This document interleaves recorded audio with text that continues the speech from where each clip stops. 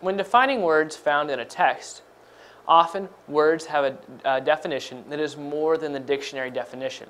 So we can say that words have two definitions, a denotative meaning and a connotative meaning.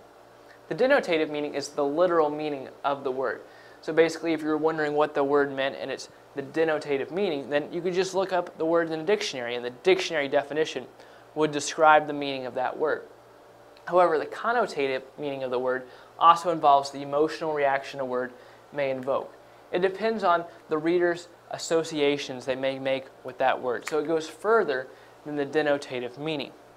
And so denotative meanings are generally used in nonfiction works. Whenever in a nonfiction work the writer isn't trying to be flowery or use figurative language, so the actual definition of the word is what the word means in that context.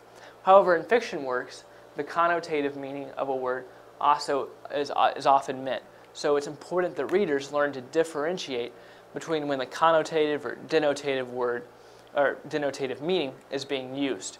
And so the reader can usually determine by the context clues whether the author is using the denotative or connotative meaning of a word.